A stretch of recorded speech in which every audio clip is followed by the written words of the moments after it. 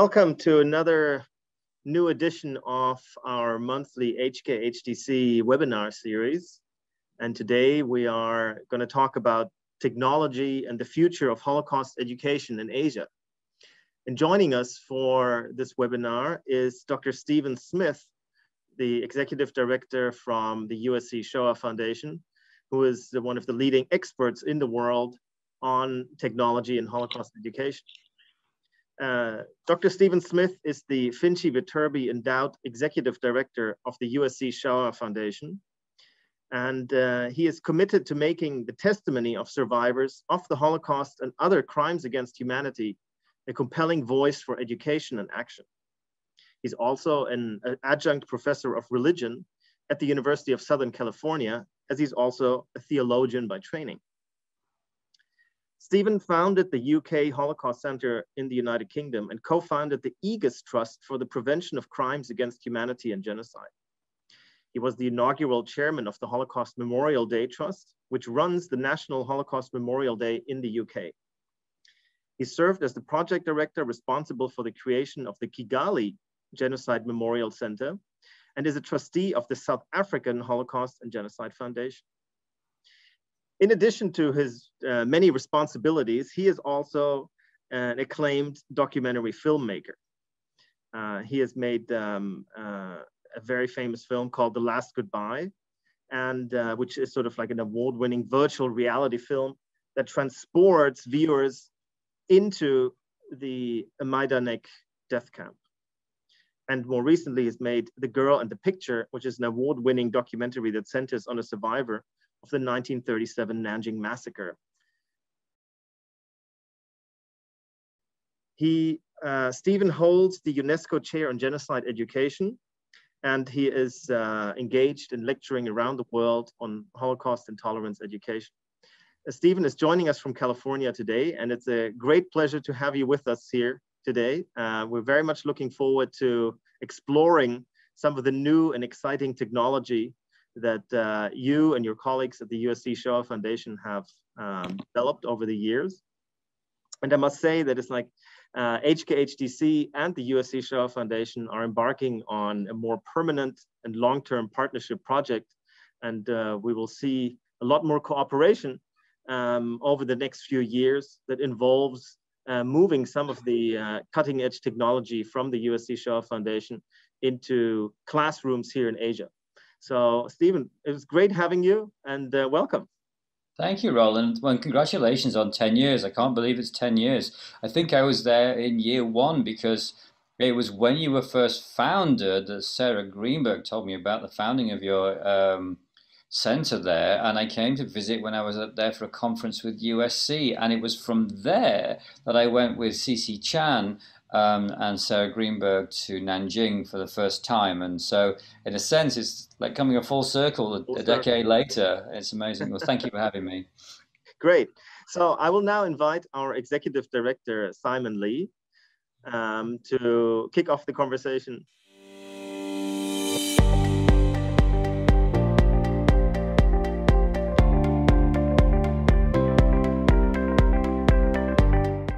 Hello, Stephen. Thanks for joining us this evening. It's wonderful to be here. Thanks for having me. As we know, although there are no countries in Asia have mandated Holocaust education, there has been significant public engagement with the Holocaust in Hong Kong, Taiwan, Korea, and of course, China. And today we talked about technology, and the future of Holocaust education in Asia is a topic that has not often been explored. So first, Stephen, may I ask you, what has the technology got to do with the Holocaust? Because we thought Holocaust testimony is a testimony project, not a technology project. So what has the technology got to do with it? Well, you're absolutely right, Simon. Technology has nothing to do with what the Holocaust was or is, and is not an instrument in its own right that has any bearing on what we hear or what we do with what we hear. It is simply a tool to enable us to allow us to go deeper into and learn more from the stories of those who are sharing their lives with us. But I think there's something important about to talk about the way in which technology enables us. People talk about new media as if new media is something that just came out this week. Well, of course, there is no such thing as new media. There's just media and time, and media changes over time. So at different points in time, you've got different types of media that you can use. Mm. So I was very struck by an image that I saw. I was looking through a British movie tone reel from 1945 at Bergen-Belsen. We've seen the pictures on documentaries of bulldozers pushing the bodies and the huge pits and the bodies being put in the pits at the end of the Second World War when Bergen-Belsen was liberated by British troops. What I didn't expect to see when I was looking through those reels was a young woman come to a microphone. So she's standing with a microphone in front of her. Behind her is a mass grave full of 5,000 corpses. And she tells the story of her liberation from Bergen-Belsen. She just spoke for 90 seconds. And I realized at that moment that audio-visual testimony was born. It's the first time I'd seen anybody talking about their life to a camera, to an audience. Wow. That was new media. Heute ist der 24. April 1945. Mein Name ist Hella Goldstein.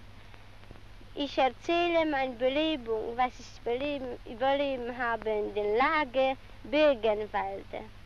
That camera, which happened to be a British field photographer's camera, until that moment only took still images.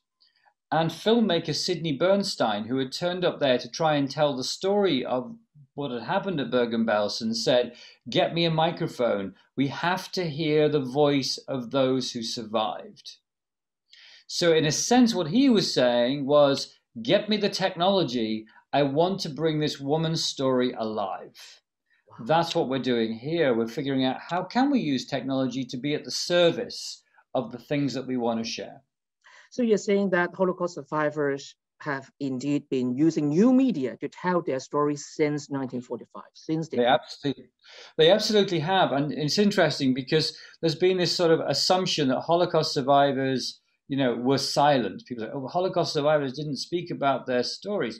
Actually, what happened was Holocaust survivors were silenced because they, in the 1940s, made many attempts to publish their books, to speak out about what had occurred to them. But at that time, the world wasn't really ready to hear. And in fact, that very film that I mentioned to you was originally funded by the British government to tell the story of what happened. And then they decided, the Ministry of Information decided to close it down.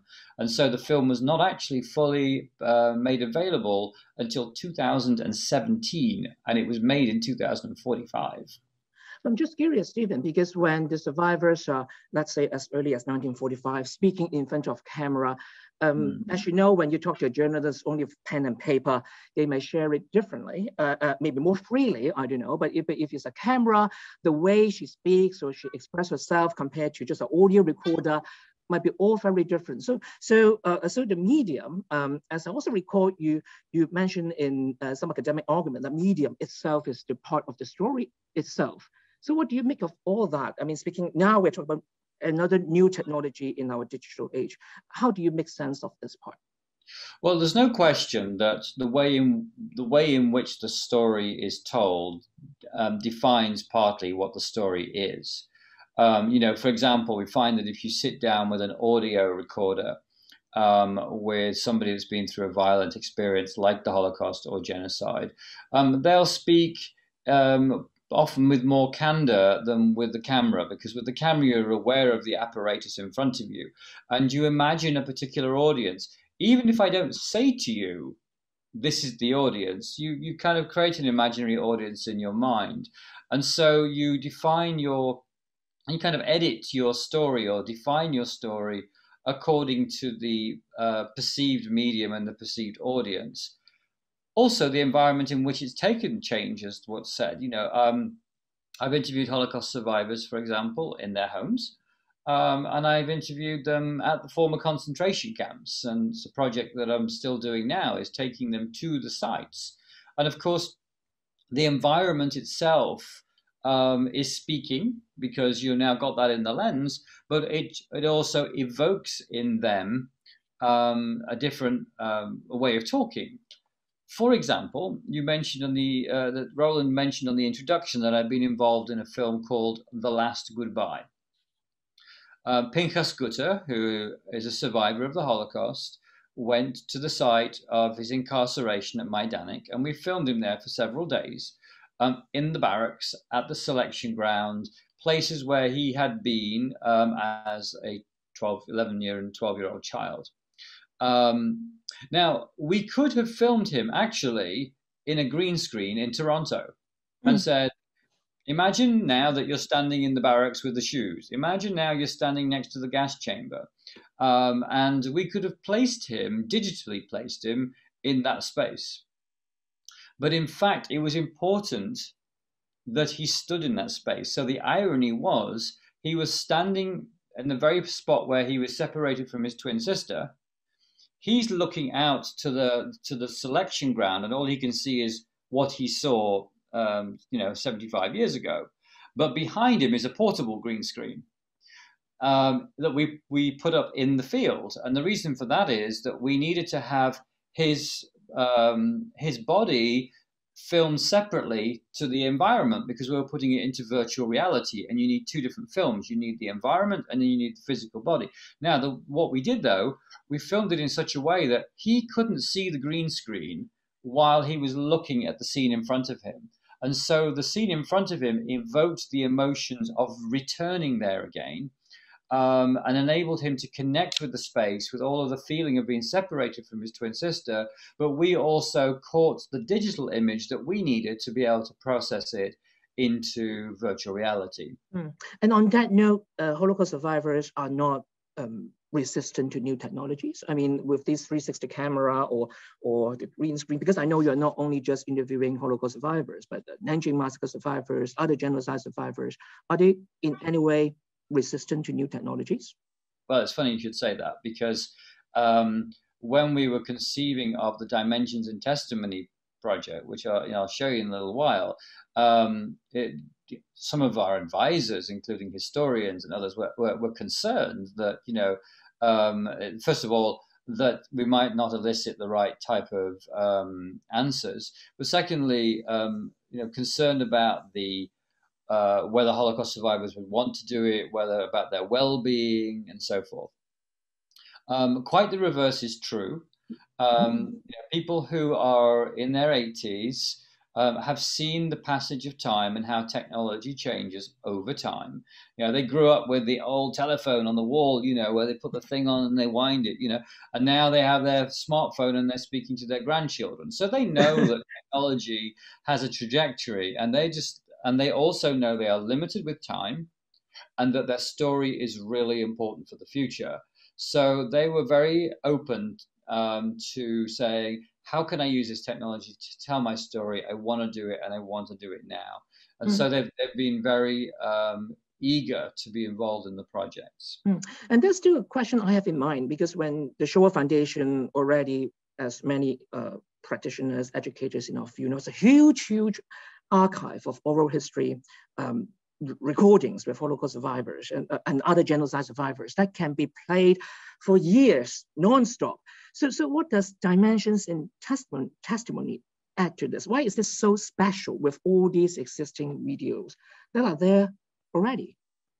So all of the collections that we have, which runs to 113,000 hours, which means it would take us nearly 13 years to sit and watch it from one end to the other. And we'd also need to speak 42 languages to be able to access all the content, is an enormous repository. And each one of those testimonies matters. Whether they're a Holocaust survivor, an Armenian genocide survivor, a survivor of Nanjing, together they are sort of a voice of humanity. I see it like a voice of human conscience, actually. And so, we think of archives as being dusty shelves where you put books, and now they're digital, whirring things in which, we place our digital assets. But actually, I see them as a living, breathing voice of humanity that can help us to navigate the conscience of our world.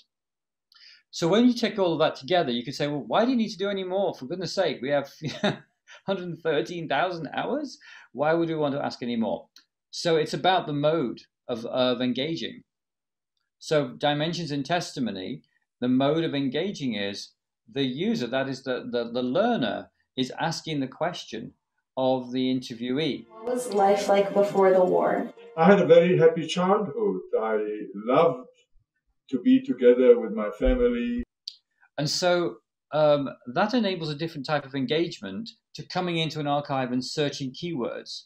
And we'll look at both of these in just a few moments, how they work differently from each other. Because I could go in and I can find content in the archive using it, you know, typing and looking and segmenting it. It's a very different mode of learning from me saying, how did you feel when you lost your mother? Or whatever it is that I'm asking out of my curiosity. But then a mode of learning like virtual reality or augmented reality is one of immersion, in which then the testimony is collected in a way that allows us to see and experience places that we may never visit, but hear the story in the context of the place.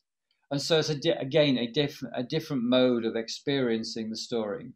And also the way to produce it then, I guess, because you've got to ask every question that can possibly be imagined on a wide range of topics compared to a 2-hour oral history interview.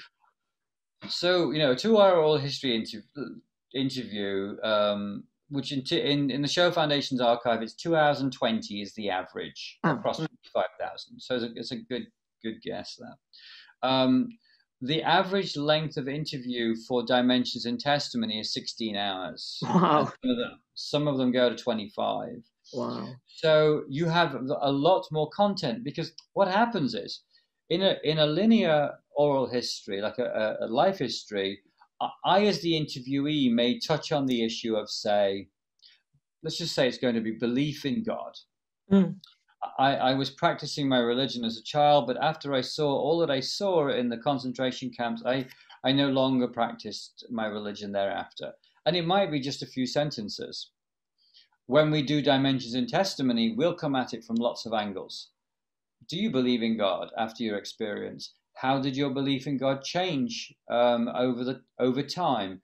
Do you practice your religion? Have you shared your religion with your children? And so on. So actually what we end up with, instead of 3 sentences about how their belief in deity has changed or their practices have changed, what we end up with is, say, 10, maybe even 15 completely different questions that access the same subject matter, but from different perspectives. So it's a much bigger interview in the end, much more content. Indeed, and you also got to capture the individual survivors in a way that they can be lifelike in presence in classrooms. So can you share this new interview technology with us? Yeah, let me show you a few things about testimony. If it's okay, if I go to the share here. Yeah.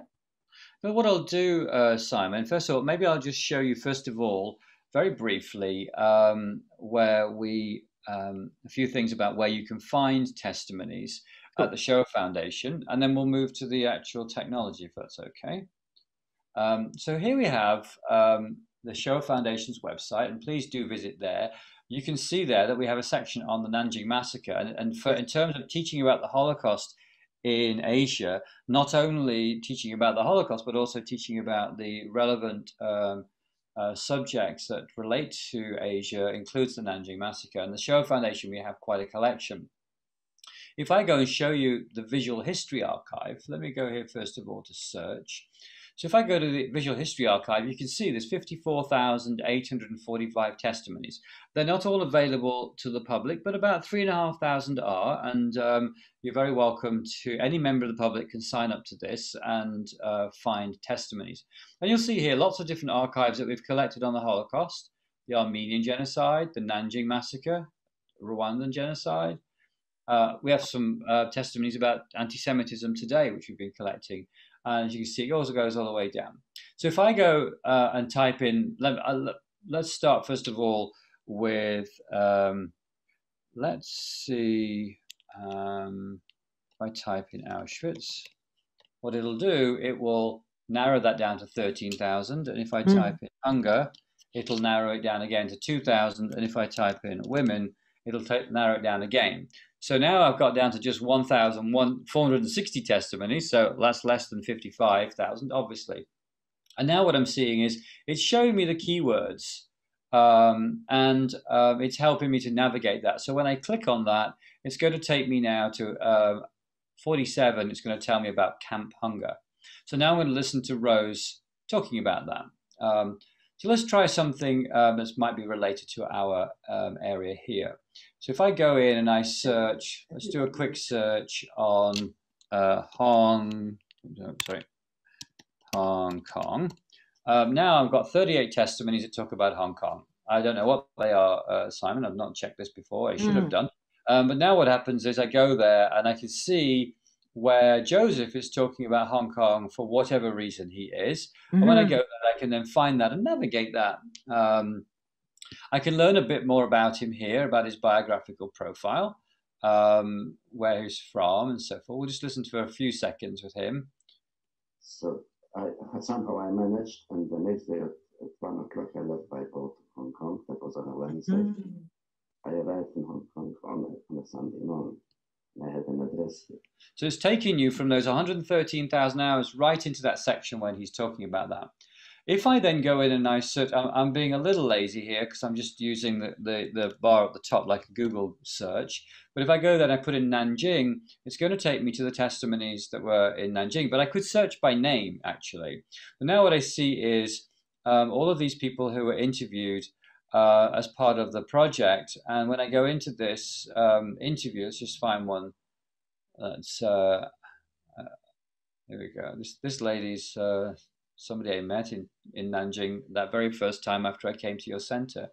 So you can see here that she was when she was filmed.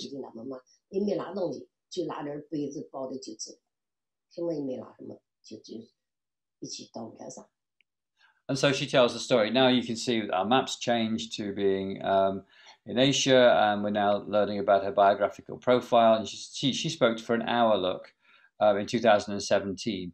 And the Shoah Foundation filmed 104 survivors of the Nanjing massacre. So they're all there in both Mandarin and in English. But maybe if I just come out of this for a second, and I'll just show you how we went about this. So Simon, if I just show you this brief show here, look, this is the Nanjing massacre testimony program that we did, and there's those beautiful statues of the survivors that are in the Nanjing massacre memorial hall. They're depicted. But if I go and show you, this is what a testimony would look like when being filmed in Nanjing, China. We went to people's. Initially, we filmed in the memorial hall, but then we started filming in people's homes. The point being, actually, when they're at the memorial hall, they're speaking a particular way, and when they're at home, they speak in a different way. So it goes back to the point you made. Where you give your testimony also informs what your testimony is. So this is the method that we chose here. Shah Shukin is well known as a survivor of the Nanjing massacre, but we made a film with her, filmmaker, Academy Award-winning filmmaker Vanessa Roth. Followed the life of Shah Shukin in a short 40-minute film, and you can see here there she is with her granddaughter. And this film is all about passing on the memory to next generations. And so it was actually about her telling her story to her granddaughter. And in fact, her great-grandson, who's just 8 years old, appears in the film too, on his grandma's knee, hearing the first words about her story.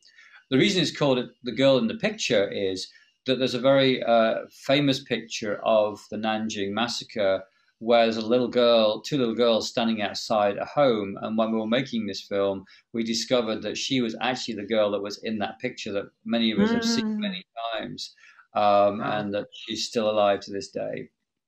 Wow. This is some of the team that were working on the program, and you can see there's a few of us that were there from the United States, but mainly this was family members and people who were from Nanjing working on the testimonies together, which is really important.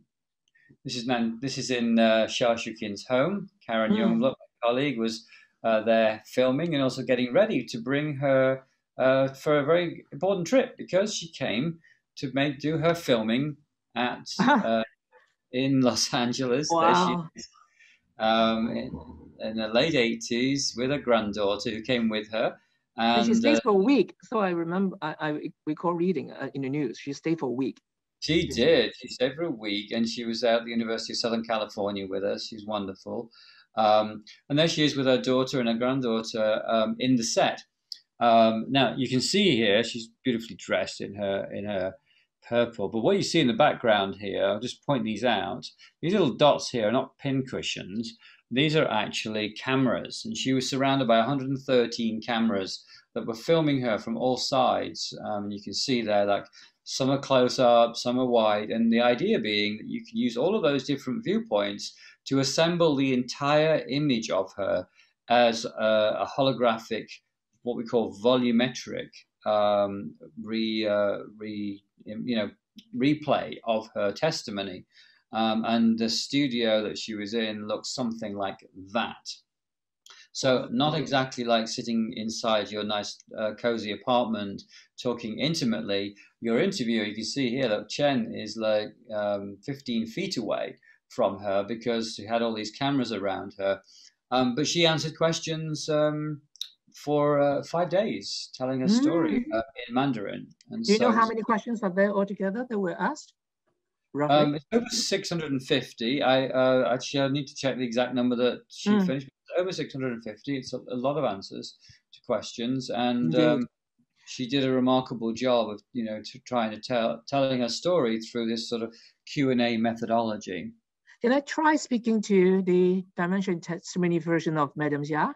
You can. Let me just come over here. For some reason, we're going to be looking at this interview with Xia Shuqin. So we saw her in her very nice purple outfit in the image. Now this is what she looks like when she's being processed. We're not seeing here the full 360 version. We're seeing just the front of her, but you can see it's a very vivid image. Yes. And the idea is that she can be portrayed life-size in her chair in a classroom or in a museum, and she's already been portrayed in the Nanjing Massacre Memorial Hall in the exhibition there, where you can see her life-size. My Mandarin is not up to much. I'll let you answer questions, and we'll see how she answers. Okay, sure. 阿姨你好，你叫什么名字？我叫夏淑琴。你想我们从你的故事里学到什么？就是希望这个下一代的人呢，就是不要忘记这段历史，但是我们呢，就是一定要反对战争。但是这个我总觉得这个日本军国主义呢，就是在我们中国呢，就是说这个带来多少痛恨。就是上一代呢，就不要忘记这段历史的时候呢，就是说我们要反对战争，就是珍爱和平，但是我们还是永远要和平。你现在夏一，你碰到日本人的时候，你有什么感觉？我自己考虑是这样的，这个日本人民呢，他是很没有什么关系的，但是跟我们人民是一样的，他们也很受痛苦，但是就是日本这个国家太坏。夏一，感谢你的分享，祝你平安，谢谢你。不客气。Wow.不客气. You are very welcome. You're most welcome. That's good. So as you can see, Simon, first of all, it's obviously we're using this through Zoom to my TV, back to Zoom. It's not the most optimal way to do this. Amazing experience, though, I have to say, really, really. Amazing. Yeah, but I think what's going to happen is for audiences in the very near future, this will be available online.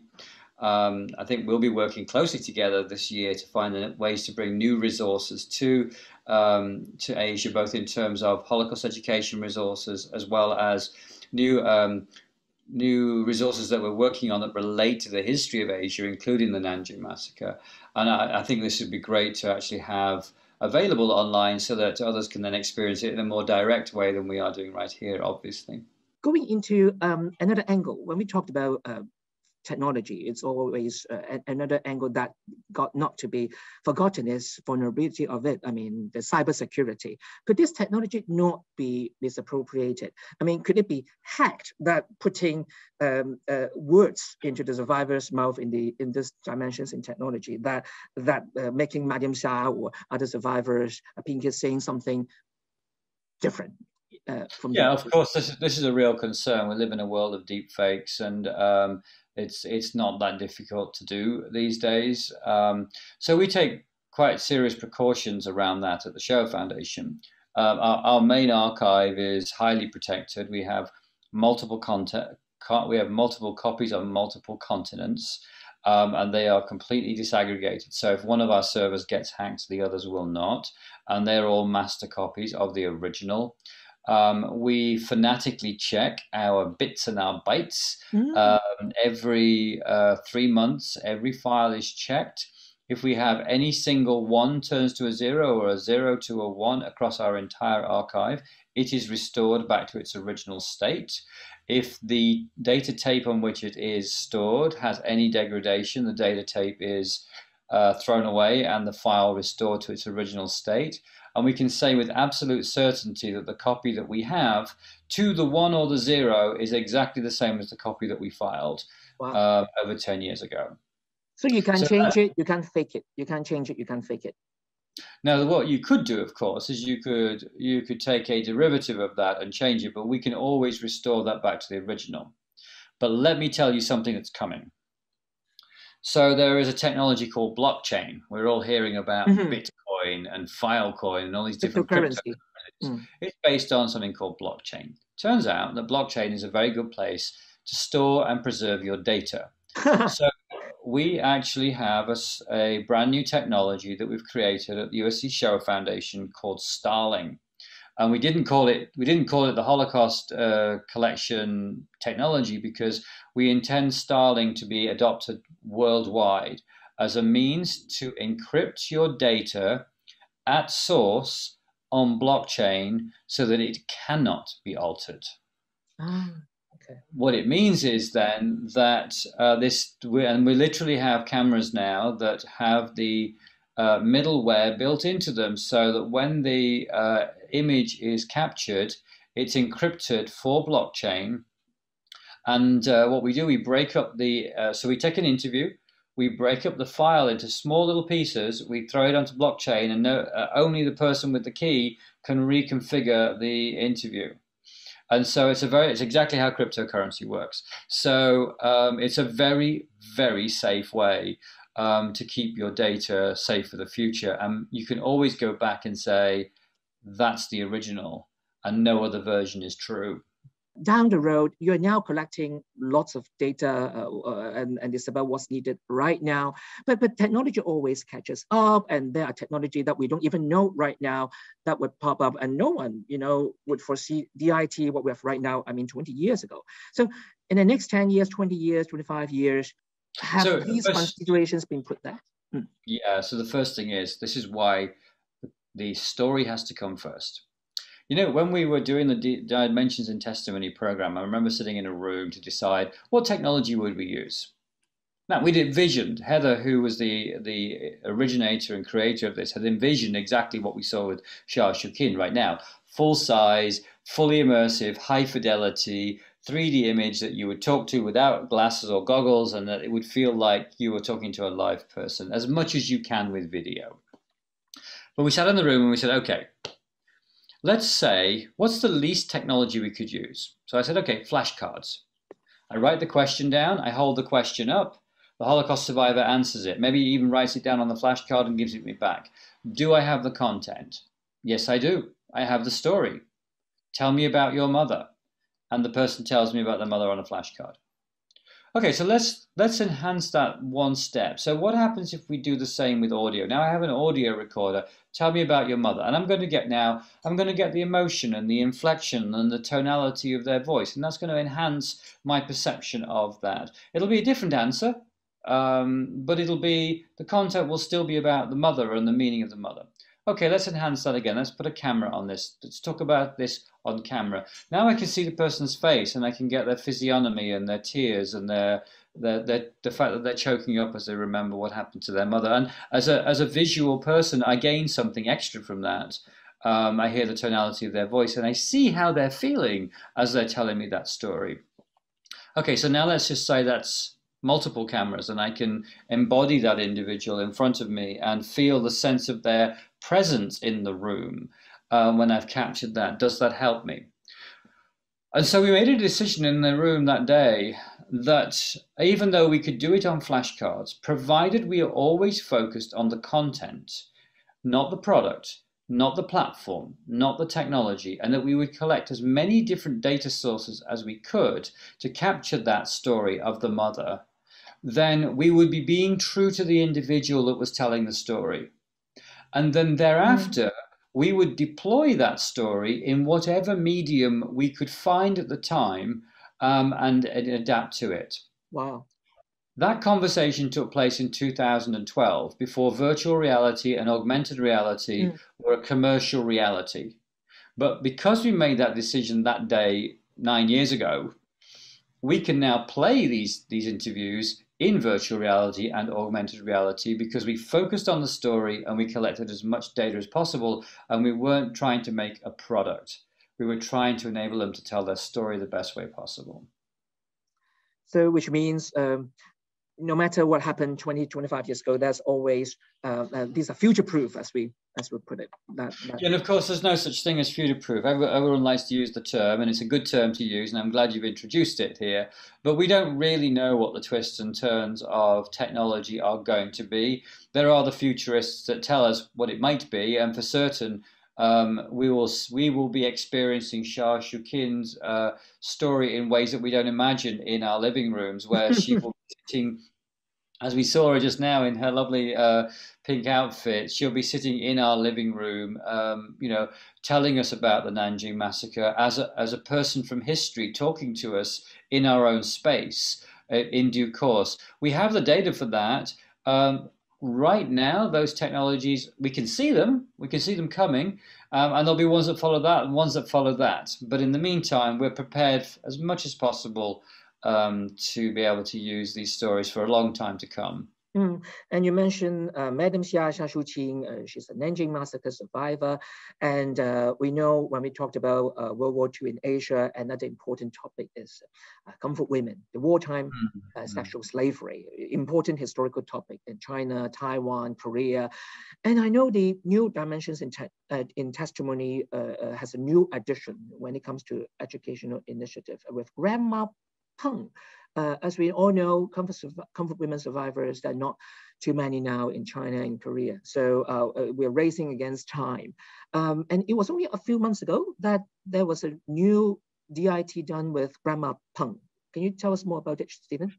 Yes, well, I mean, there are literally, now I think we're down to single digits of comfort women in China, maybe even, it's a handful the world over.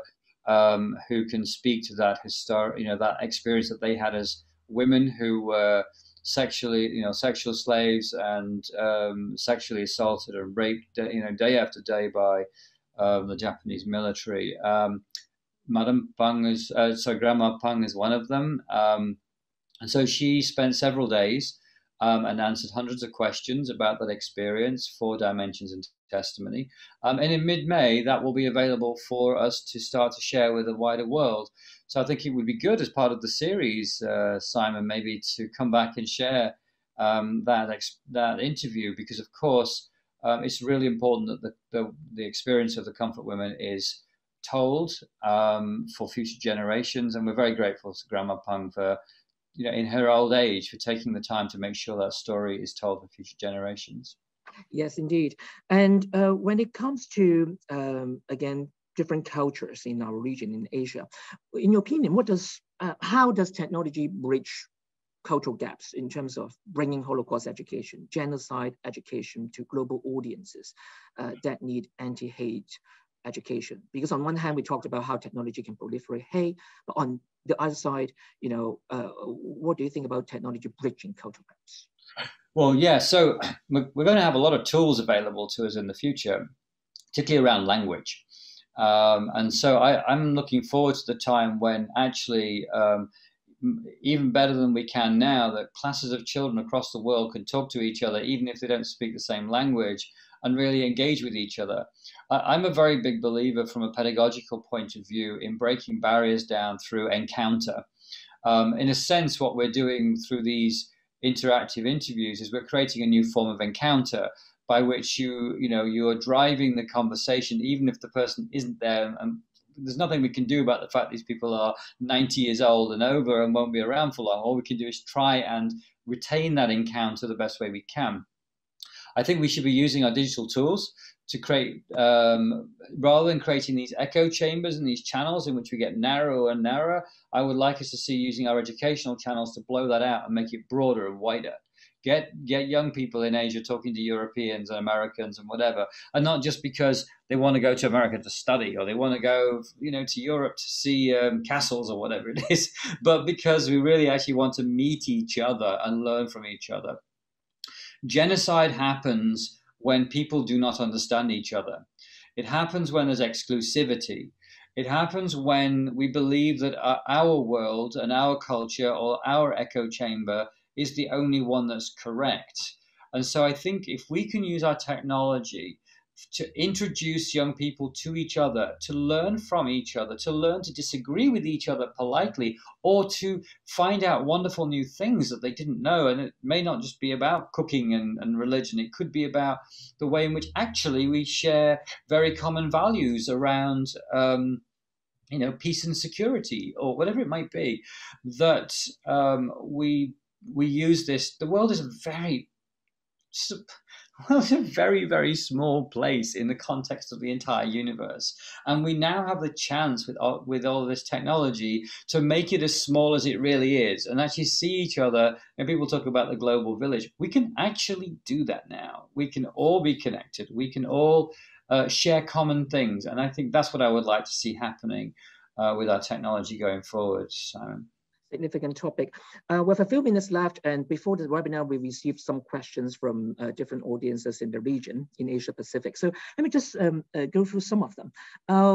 Earlier on, Stephen, while you were showing, you typed the word Hong Kong, we see that excerpt testimony, and while you're scrolling down the screen, I spotted that the survivor was liberated in Hong Kong, in the Shanghai ghetto. And of course, many survivors, a huge majority of them did come to Hong Kong first.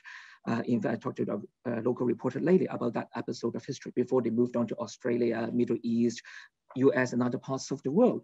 So this question comes from an academic colleague from the Fudan University in Shanghai. The question is, when we talked about the USC Shoah Foundation, all this technology, he knew about the Nanjing part, the survivors, and also some upcoming projects. But how about Shanghai Ghetto? Since we talked about the Holocaust, Shanghai Ghetto is an important part, is the only international city which housed the most number of Jewish refugees, more than 20,000. Is there anything Shanghai Ghetto related for what the USC Shoah Foundation is doing? So let's just do a little quick demo in answer to that question, and I'll talk about it. So if I type in Shanghai here, we'll get 523 testimonies. So the vast majority of these are going to be from have experienced the Shanghai Ghetto. You can see that. Oh, John Stursinger, very interesting. John Stursinger, an academic living in San Diego. I had no idea that he was in Shanghai. Isn't that amazing? We all learn something every day.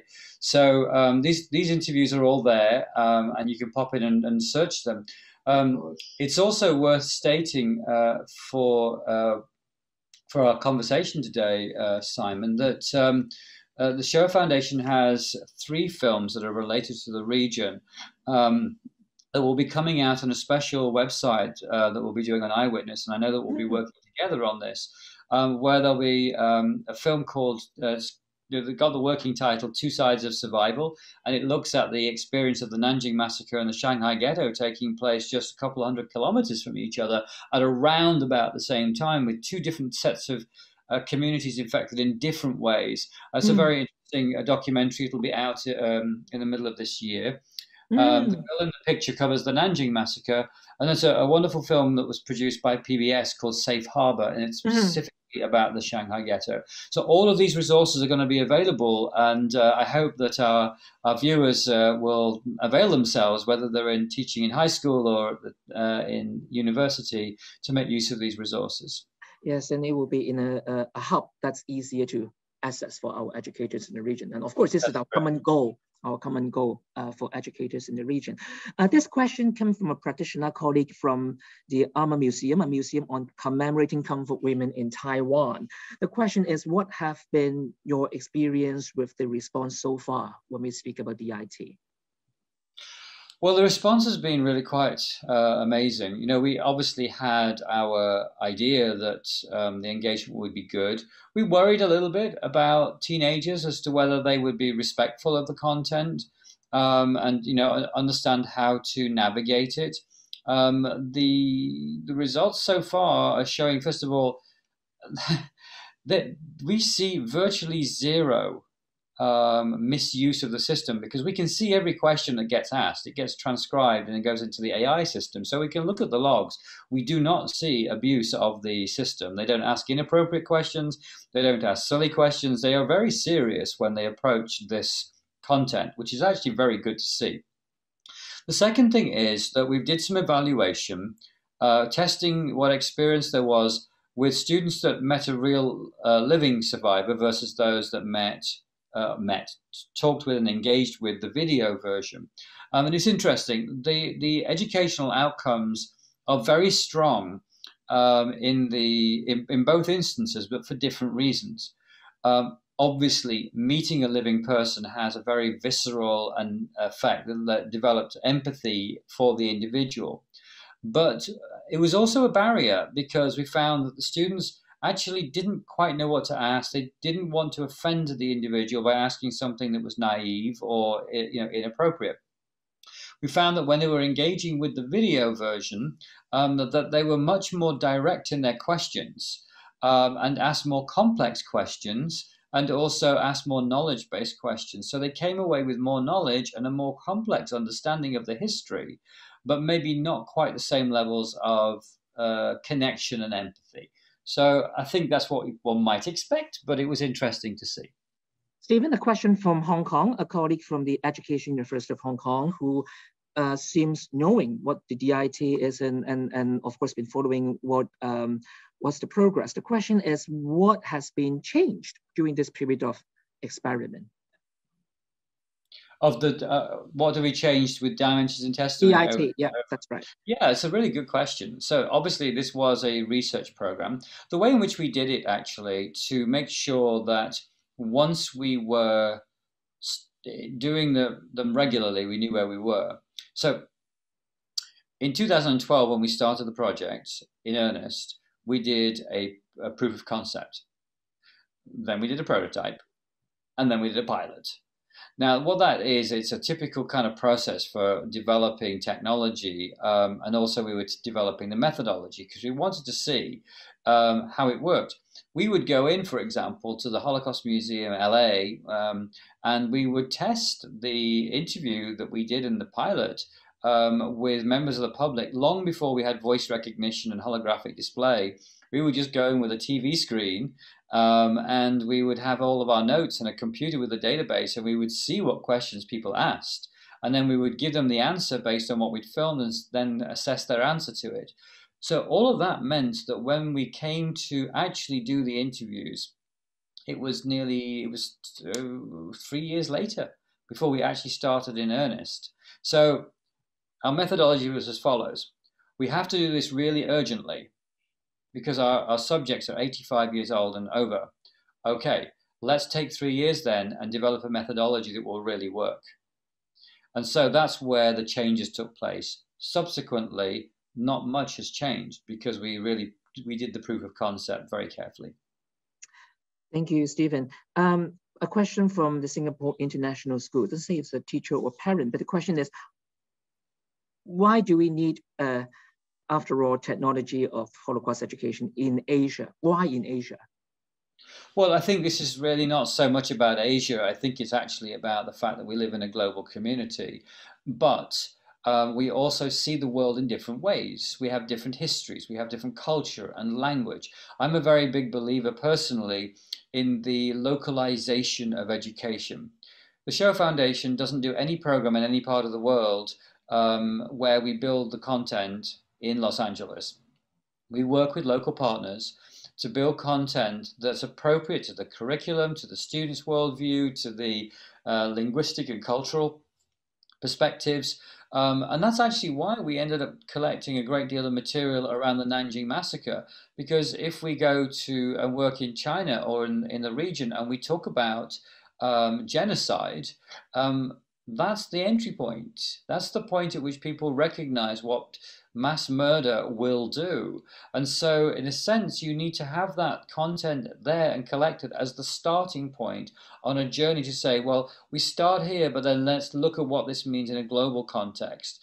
And I think that's the way I like to think about this, that there are stories that we need to tell that are Asian and are necessary to tell because they happen in the region, but they should be the gateway to understanding the world writ large.